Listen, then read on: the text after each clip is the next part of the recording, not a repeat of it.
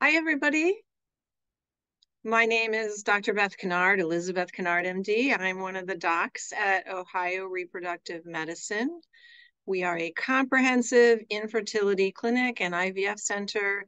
And tonight I'm just here to chat with you, answer any questions, you get me and you can pick my brain about anything that you're concerned about or worried about and want to talk to somebody about on the internet. So go for it.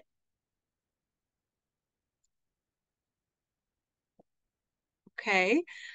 One of the things that I think we should talk about is some of the myths of infertility. These are things you might have heard or you might have read, or most importantly, I think, things that very well-meaning, probably kind people who care about you will say to you that will just about break your heart. And so let's talk about them. One of the biggest things I think we should talk about is when somebody will say to you that if you would just stop worrying about it, then you would get pregnant. And that usually makes people feel pretty bad because it sounds like it's your fault that you're not getting pregnant. And I just want to tell you that we don't really think that worrying about it makes people have infertility. We actually think it's the infertility that gets you all stressed out. There's plenty of evidence that stress doesn't really cause infertility unless it makes you stop having sex or stop having periods. All right, so don't let anybody tell you it's your fault and don't let them make you feel bad. Okay, I've got a question here that says, what's the ballpark time frame from establishing a new patient to starting IVF? Well, it's a really good question, but it's kind of hard to answer because it's very individualized. You know, when you come to see us at Ohio Reproductive Medicine for your first appointment, it's a getting to know you session. And a lot of people will come in here and they're just at the beginning of this journey and they haven't done any kind of evaluation and they haven't had any prior treatment.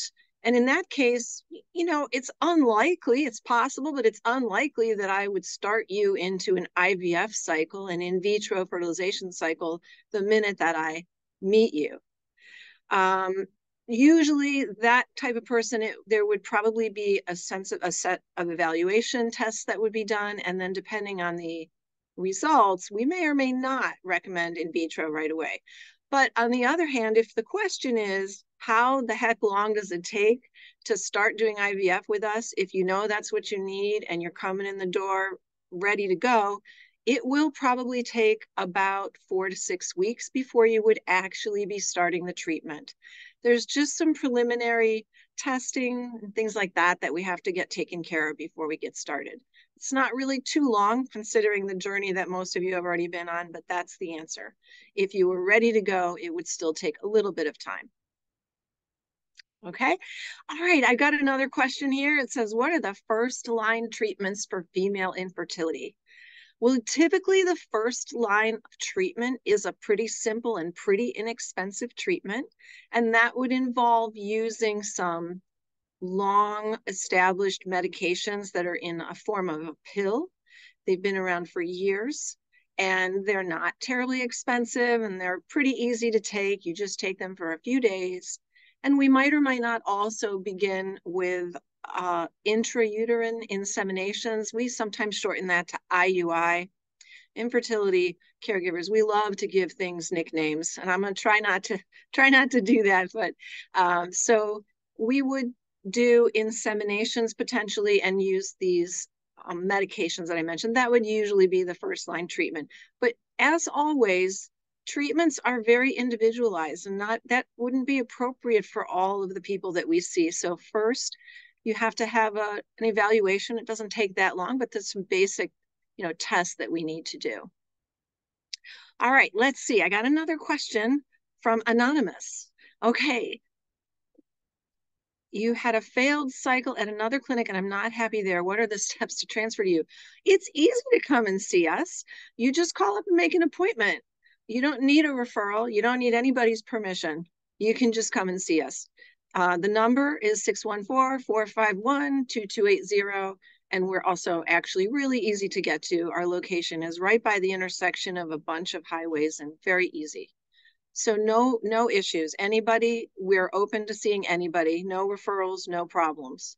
We can always get your records to look at, and we don't necessarily need to repeat things that have done before. We're just going to try to hit the ground running and make things better for you. Okay? I hope to see you soon.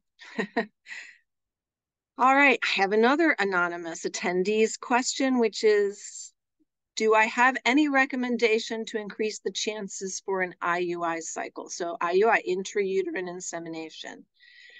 Yeah, so IUI is pretty well studied, and it has a very similar success rate in most situations. It's going to be usually between 10 and 20, 10 to between 10 and 20% per cycle. It might be a little bit lower than that if the woman's quite a bit older or if the sperm count's quite low. But we really don't have any specific other recommendations beyond the obvious of not putting drugs and chemicals into your body and not smoking.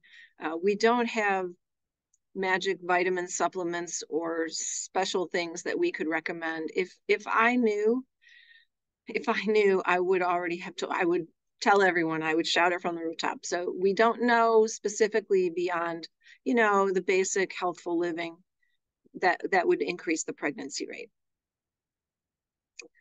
All right, so another person's writing her personal story. She's had 3 failed transfers, did all testing. Is there still a chance to get pregnant?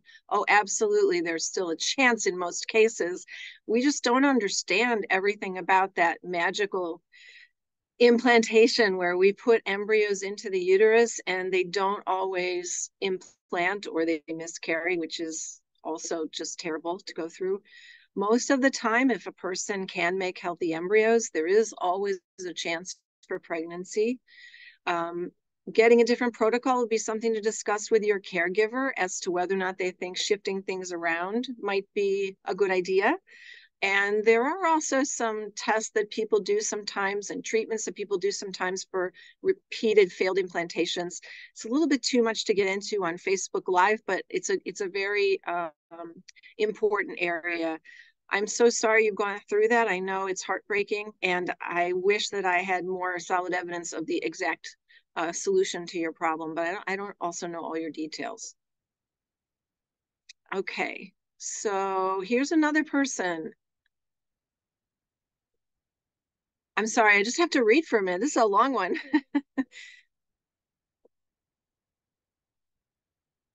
Okay, so this person is writing in and basically saying, I'm older and I don't know how long I should be trying before I would need to be getting looked at.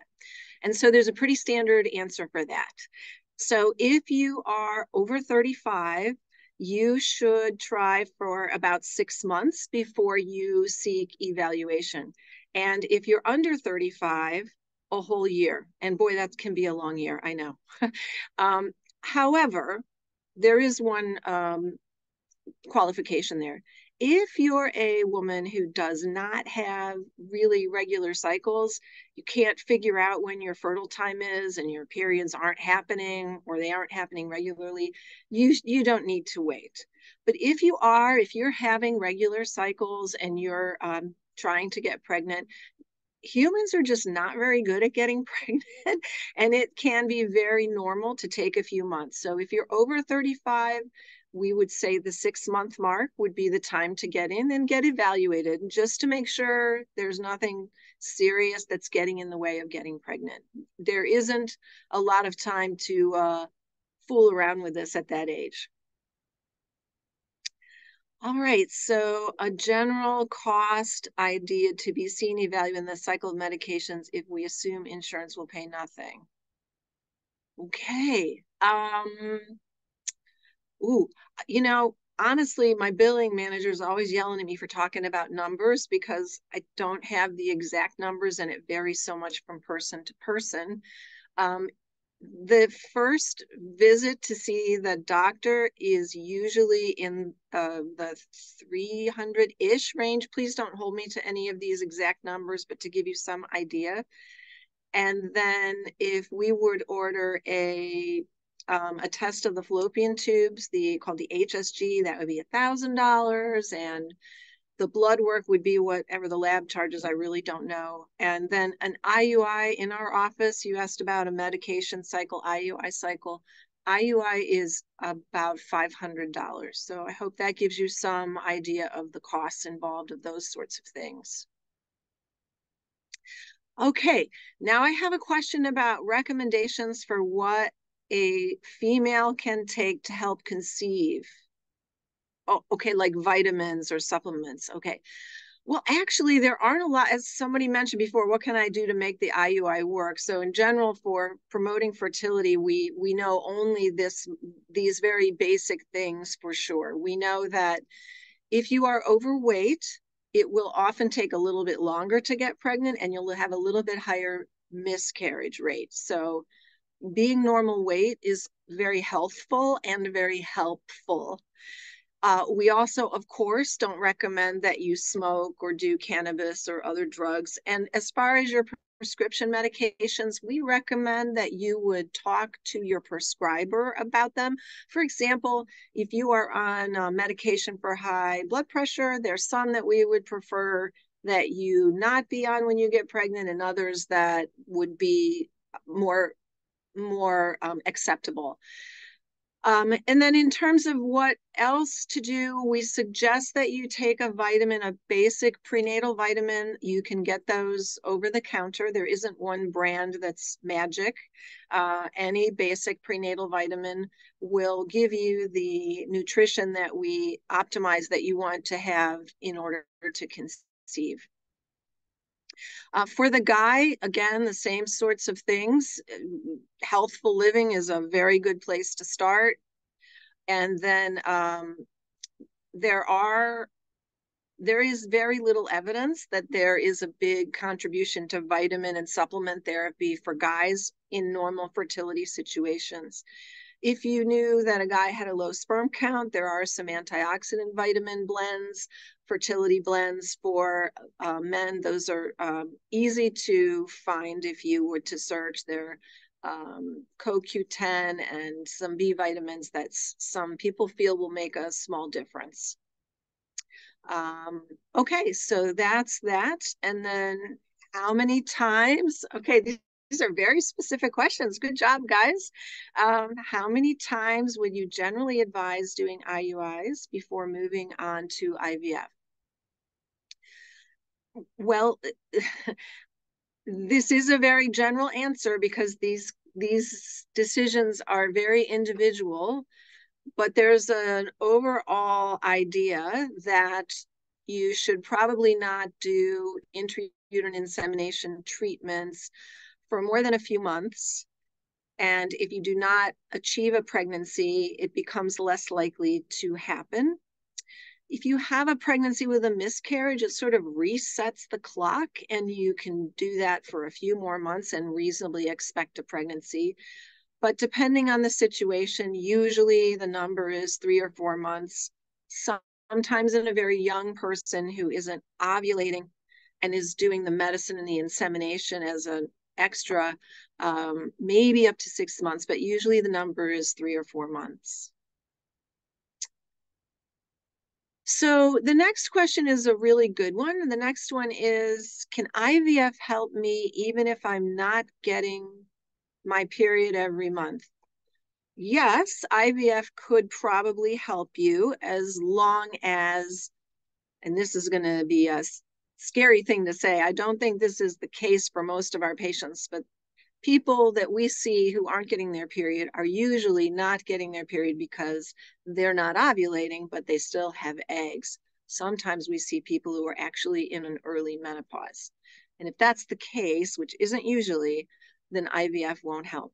But if you're like most of our patients and you just don't have regular cycles, we have treatments that we would recommend before IVF, usually, with those medicines that I mentioned, those fertility drugs that can sometimes induce you or make you start to ovulate, and that would make the cycles come back, and you might not even need to do IVF. But otherwise, certainly IVF would be an alternative treatment for somebody who doesn't have regular periods. Usually, though, we try the other stuff first and save the IVF for the people for whom that other treatment was not successful. Do you have to stop breastfeeding if you want to go through another egg retrieval and transfer? We prefer that you do because the hormones involved with breastfeeding sometimes interfere with ovulation, and the hormones will also transfer to the breast milk and therefore get to your baby. So we would prefer that you wean the baby before going through another egg retrieval. And congratulations, if you have a baby that you're breastfeeding, that's great. Okay. Now I have a very specific question from a woman who's talking about the thickness of her endometrium, which is the lining of the inside of the uterus. And she has a measurement here. And the measurement that she's listed of 6.2 millimeters, that is thinner than average. Without knowing a lot more about this individual, it's hard to tell you more answers. I don't know why it was measured. I don't know what medication you were on, if any. And the day of the cycle that you wrote here is not the day that it's usually looked at. So it's a little bit difficult for me to give you good advice. I'd recommend that whoever ordered the ultrasound would know more about your whole story and what you were doing when in terms of treatment or not when it was done. Maybe run that question by them. I just don't have enough information to answer it. Sorry. Oh, I'm so sorry. I have a message from someone who just had a miscarriage at 15 weeks. I'm so sorry. I'm so sorry that happened to you. How long would I recommend you wait before starting IVF again? Well, medically speaking, you can probably start treatment again as soon as your cycles come back. I do think that can be either very healing as you start to take some action to recover from your grief, but it also could be traumatic given what you've gone through. So take good care of yourself and make sure that you're ready. But as far as how fast can you get back to the clinic, usually as soon as you get your period, your doctor will probably want to meet with you, probably want to check your uterus, do some preliminary tests, and then you could probably do another cycle.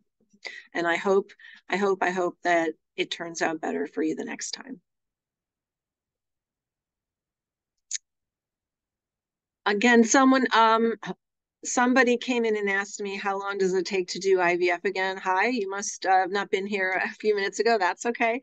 I did say it does depend on the situation. Not every new patient needs IVF, but once the decision to make a move to do IVF is made, it usually takes about one cycle to get everything ready, usually. There's some blood work, there are some consents. We do have to send information to the insurance company, and maybe we get a rejection, but we do have to send it to them. And then it has to be a certain time in your cycle before we can start an IVF. So generally it's going to be about a month before you would be able to start. Okay, we're going in another direction here about egg freezing. Very good. Really, really thinking about freezing eggs. I am very happy that this came up. It's a hot topic these days. And how long does it take to get that process started, and what kind of lab work and things? So we do freeze eggs for people for elective reasons. We also freeze it, for future fertility for people who are facing a cancer diagnosis. And but if it's being done for elective reasons, you're worried about having kids in the future and getting older and wanting to sort of preserve some chances, you would come in for a consultation with us. we would generally order some lab work that would be done at a certain point in your cycle. And again, probably within 4 to 6 weeks. If you're in a big hurry and you want to go quickly, which is what most of our patients are, it's probably going to take something along that time frame. It's not long. It's usually more or less one cycle, but we just have to also, you have to be starting meds at a certain point. And when you arrive in the office, it's probably not possible to start that week. And also, you might not be at the right point in your cycle, but pretty quickly. And I don't think you have to wait too long to get a new patient appointment here. I don't think it's more than a few weeks. We have 4 doctors here at Ohio Reproductive Medicine, and we're all, of course, ready to see new patients anytime. If you do not have a cycle, that mean you are no longer ovulating, or could there be another issue? Well, most of the time, if you're not bleeding, it means that you're not ovulating. Not always. There are a couple of other less common reasons. For example, one of them would be some kind of scarring inside the uterus. In order for that to happen, you usually would have had some kind of surgical procedure or something, some kind of really bad infection. The other thing that unlikely but also possible is an early menopause, unexpected menopause. Typically, that person is also experiencing hot flashes and other symptoms of menopause. So most commonly, in fact, it is what you suggested. It's that the woman is not ovulating. Now, sometimes women stop ovulating regularly because they have developed a hormone imbalance or insulin resistance as a result of weight gain. Sometimes they've got another complete issue, like problems with their thyroid gland. That's a different hormone than a reproductive hormone, but it can still have an effect. So to start with, a person in that situation would come in and get evaluated. There would be some blood work and an exam, and then we would go from there. Oh, well, whoever Maggie's parents are, thanks for that. Glad to hear you have a little 2-year-old, and I don't think that everybody can see what you said. So I'm going to tell you, one of our patients has written, remember everyone, it's a marathon and not a sprint. The lows, the highs, the low lows, trust the process and the science and your doctor. So thanks for that comment, and I'll see you soon. Do I recommend anything particular with diet while going through IVF? Well, no, not really. We don't recommend that you're on a strict, calorie restricted, I'm trying to lose weight diet while you're going through IVF, but we also don't want to make you miserable. So just a normal diet is thought to be fine for somebody experiencing infertility and somebody who's trying to get pregnant through IVF or any other treatment that we do. Okay, so can I talk about genetic conditions that may be associated with decreased ovarian reserve? Okay, so decreased ovarian reserve is a phrase that means that a person has had some lab tests, and the lab tests seem to show that they have less eggs, less reserve in their ovaries than we would expect. And the background for that, and probably everybody that has logged in kind of already knows this because you guys are all very sophisticated, but you're born with all the eggs you're ever going to have in your ovaries. And this is a really terrible story for a reproductive doctor. I don't like this at all, but this is the way it is. We're losing eggs all through our youth and our adulthood until such time as they're gone, and then that's menopause. But the pace of the loss of eggs is not something we can really control. Some of it's genetic. And then there are a few things that could affect it in a negative way, like smoking increases the pace of losing follicles, and so does radiation and chemotherapy. But other than that, the most significant contributor is just genetics. And by that, I don't mean a specific genetic condition. By that, I mean women who go through puberty early often have children who go through puberty early, and women who go through menopause early often have children who go through menopause early. It's not a guarantee either way, but these things tend to run in families. There is a specific genetic condition, or it's not really a condition in the woman, it's something she carries. It's called a Fragile X pre-mutation. And Fragile X is a condition that causes mental retardation, primarily in boys. And the mom is not experiencing any mental retardation. The mom has what's called a pre-mutation in the X chromosome that then amplifies when she has kids. So it is recommended that if you're experiencing early ovarian failure or very decreased ovarian reserve at a young age, that you consider doing that testing just to find out if you have that gene. And there aren't a lot of other genetic conditions that I'm aware of that are associated with significant decreased ovarian reserve. Can I explain what happens during IVF? Sure. I'll make it quick because a lot of people here already know all this. But what happens with IVF is just big picture. We're going to stimulate a woman's ovaries with fertility drugs. They're given by injections. I can show you. Here we go. This is one of the types. This is not the only one we would use, brand, but basically it's filled with medicine right in here. And there's a window here, and you dial the dose. And I hope nobody is going to pass out from seeing a needle, but there's the needle. I don't know if you can see it. Can you guys see it? I hope you can see it. Anyway, it's a little tiny needle. And these are very strong medications. Do you remember maybe years ago, there were TV shows about people who had, 6 kids, 8 kids, all of that. And they didn't do IVF. They used this treatment that makes lots of eggs. We don't do that often anymore, but this medicine, that's this medicine. You take this medicine, you have monitoring visits to check how you're responding to it. And then you come in when you're ready and you have multiple eggs developed. You come into the office here. We give you anesthesia. We remove the eggs through the vagina. It's not an actual surgical procedure. There's no cutting anything.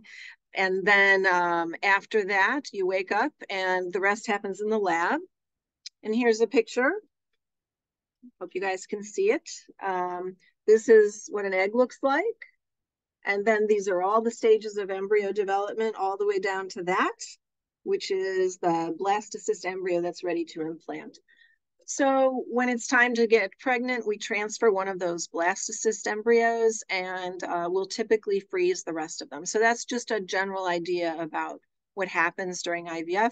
And as people have asked me before, I'll say again, usually if that's what we decide to do, whether it's at your first visit or after you've been with us for a few months, once we decide that together, that's what we're going to do, it usually takes another month or so before we're actually doing the process, going through the medications and getting ready for the retrieval. A person who posted that request also asked me if 42 was too old. And it's not too old, but we do see a significant impact of age on the success of IVF. And that has to do with what I said before. We're born with all of our eggs, and this terrible story of we're losing them as we get older. And by the time you're 42, most of the eggs are not really great quality. And so as a result, we find that IVF is less likely to work in that age group than in younger age groups. And after age 42, if you get up to 43, 44, 45, honestly, it usually doesn't work. And that is just because of egg quality. No matter what we do, we can't replace the eggs that have already gone. At that age, the only thing we can do is replace the eggs with another woman's eggs, which is called using an egg donor or using donor eggs, which is a whole different topic. The cost of an IVF cycle. Well, again, it's difficult to be exact. I don't mean to be evasive.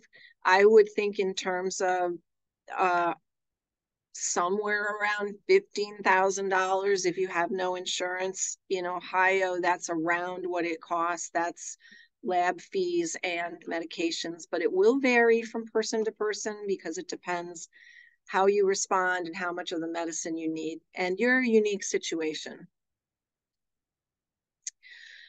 A person going back to this aged eggs and ovarian failure, someone has asked me if a person can do an egg retrieval with premature ovarian failure.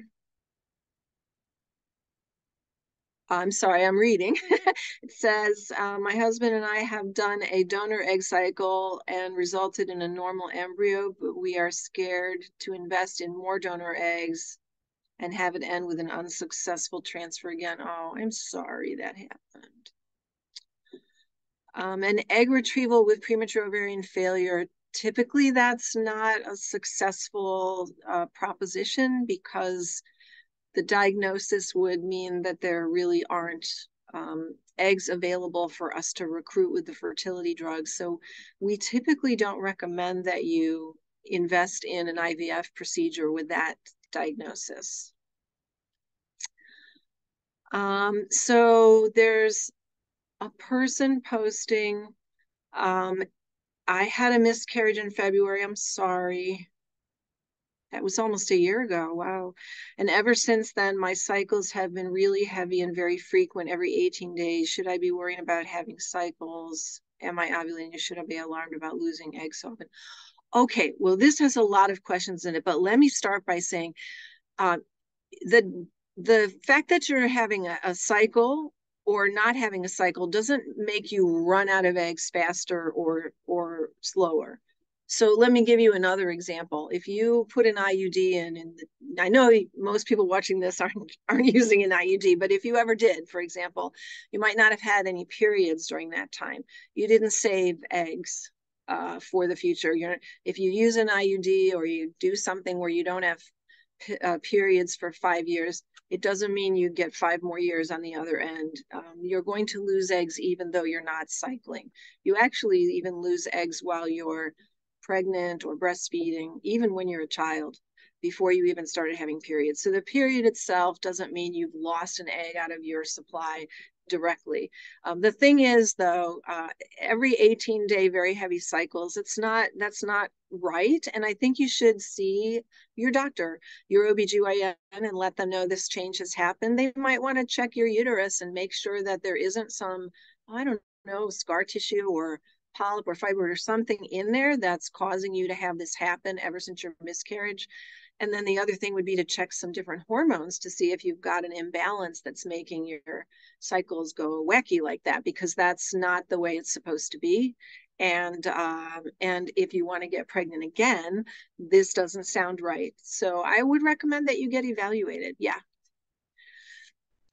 Okay, another question about egg freezing. How long? Oh, great question. How long can you keep them? Years. You can probably keep them a decade. In fact, we don't really know the extent of possibility there. The eggs are stored in liquid nitrogen tanks, and I think that's at something like, I don't know, minus 300 degrees Fahrenheit. You could Google it. Liquid nitrogen is really cold, and pretty much all cellular degradation stops. So they have been kept for many years, and it's not a problem for the viability or the likelihood of success. But what happens on the other side of that equation is you, or whoever, if you're going to use your eggs in the future, you're getting older. So as a woman gets older and gets into her later 30s and early 40s or even older, if we transfer an egg from when she was younger, an embryo that came from an egg when she was younger, it's going to have the chance of implantation that goes with the younger age, but there will be an increased chance of pregnancy complications just related to being pregnant when you're older. So, a woman in her 40s carrying a baby has a higher rate of things like getting high blood pressure or getting diabetes when she's pregnant. So it's important to realize the egg will be fine and the embryo has the same chance of implanting ultimately, but the mom could develop some health challenges if she waits a long time. Okay, can you go over an AMH FSH for women around 38? Well, I can tell you that when you're 38 years old, the 50th percentile for your AMH level is 1.49. But it's important to know that you can't use an AMH level to predict your chances for getting pregnant if you're not experiencing infertility. And I don't know the person who posted this, I don't know their whole situation, but it's not a very helpful test just to do out of the blue in a woman who's not having infertility. It's specifically valid for predicting whether or not they'll respond well to an IVF cycle.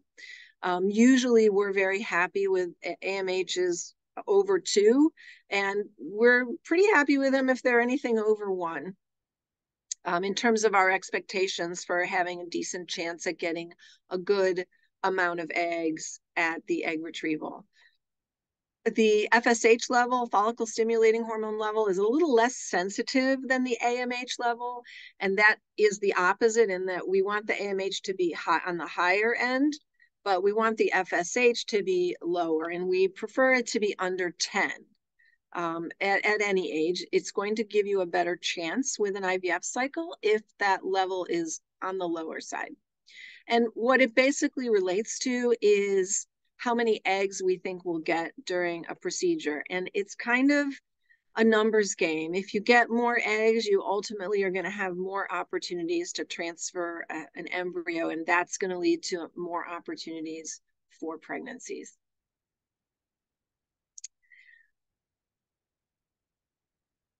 Okay, so I've got a question from someone saying, I had an internal ultrasound. The results are always inconclusive regarding how many eggs I have, but I have a period, so I'm assuming they're there. Okay, yeah, if you're not taking any hormone medications and you're having a period, then I would also conclude that you definitely have eggs.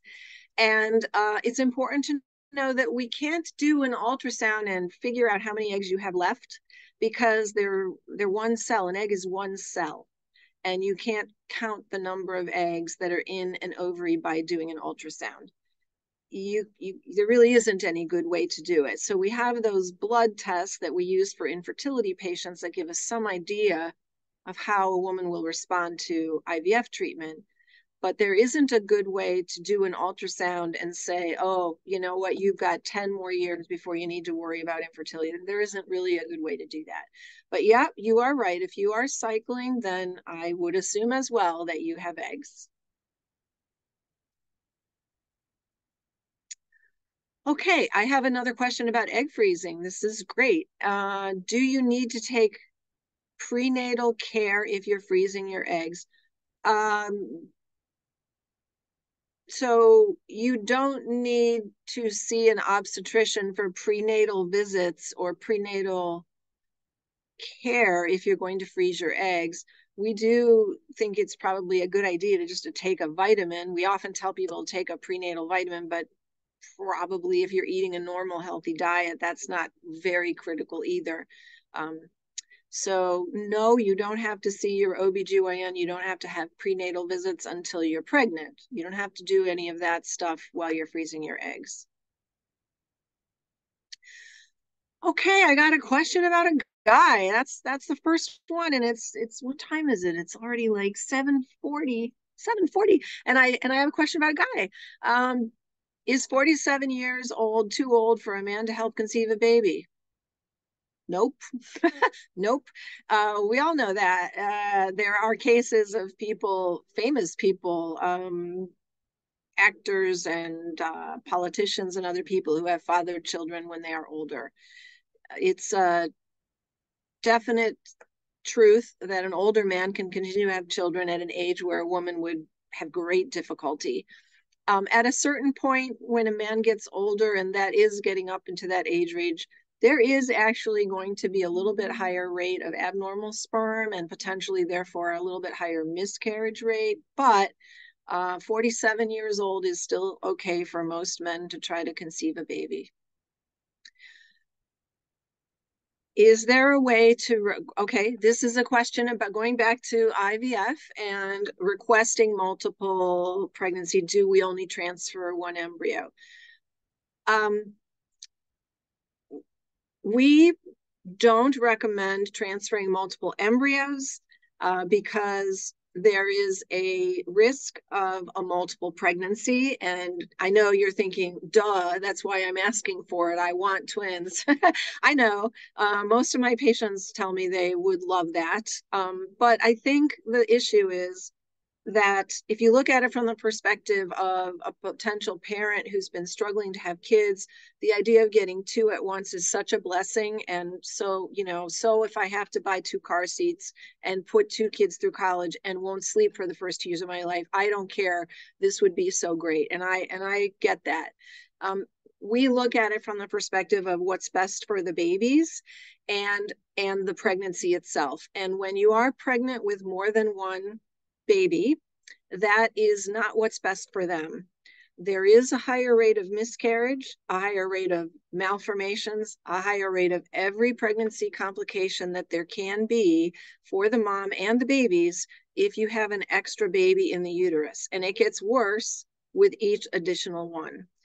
And so while I agree with you that it would be great to have two full-term babies and have 2 years of sleepless nights, that would be great. I wish that, would happen for everybody in one sense.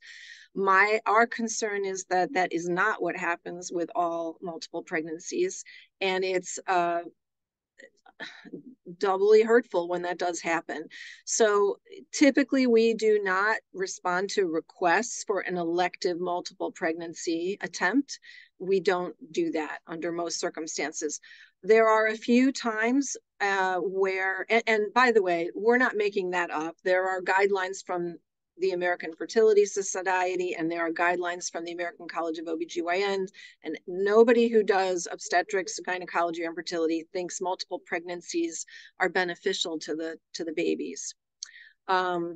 It's not recommended. So we're not just trying to be controlling grumpy people. But we will sometimes transfer more than one embryo into a woman if she has had multiple failed transfers, at least two, or if she is older and she has not done genetic testing on the embryos. She's over 38 and she has not tested the embryos, so we do not know if they are normal. Under those circumstances, we have transferred more than one embryo. Okay, well, Rocco's parents, hi, congratulations. Nice to see you. Is 48 too old to conceive a baby for a man? Does that make his sperm count go down? Well, it's not a lot different than the 47-year-old. So 48, 40, a man can usually continue conceiving with a woman as he gets older, as long as his partner is younger. There are exceptions. And the sperm count does go down some, and abnormalities within the sperm goes up, but men typically have millions of sperm and they can often still conceive children. If you're worried about it, you could always see your doctor and explain that you're having trouble getting pregnant and ask for a sperm count. That would be the first thing to do. Okay, here's a person saying that her GYN wants her to try another IUI before going in a new direction. This would be the third one. I just want to stop and move forward. I feel it's a waste of time. Is it just as simple as saying no? Yeah, yeah. You can stop what you're doing and move on. You are in charge of your healthcare, and you don't have to subject yourself to treatments that you don't want to go through. So I hope that answers your question. Can I talk about freezing eggs versus freezing embryos? Yeah, sure.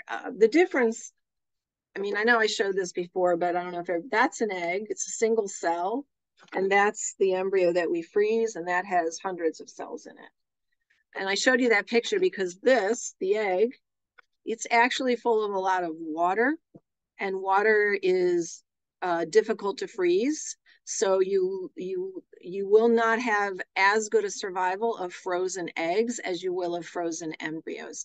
The second thing is, with an egg, it's one cell, and that cell may not have normal chromosomes or normal machinery in it, but we can't tell that when we freeze it. So if you freeze eggs, you have a lower, I'm going to say, yield, I don't know what else to call it, in live births per egg than you would frozen embryos. Frozen embryos work, by comparison, frozen embryos work very well. Just to give you some idea what I'm talking about, if you're under 35 and you freeze 10 eggs, you probably have something like a 50–60% chance of one live birth. If you froze 10 embryos, you would have a much higher chance of having more than one baby with all those embryos. So they're very different processes, and the success rates are very different. If my husband's sperm count is low, is there anything he can try to increase it? Well, I am not a urologist. That's the specialist for male infertility. So I would be careful not to give too much advice about that. To start with, there are some medications, there's marijuana use, though, and there is testosterone. If you're doing any of those things, you should stop. Smoking probably has a minor effect as well.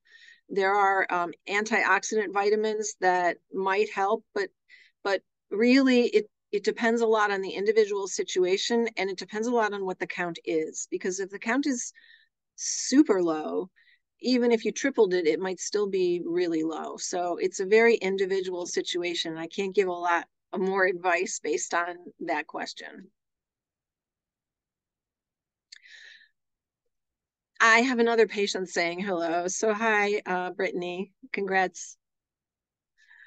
All right. Well, I got through all of the questions. Thank you guys all for logging on and watching. And feel free to follow us on Instagram and call us up if you need an appointment. We're here to try to help you on your journey.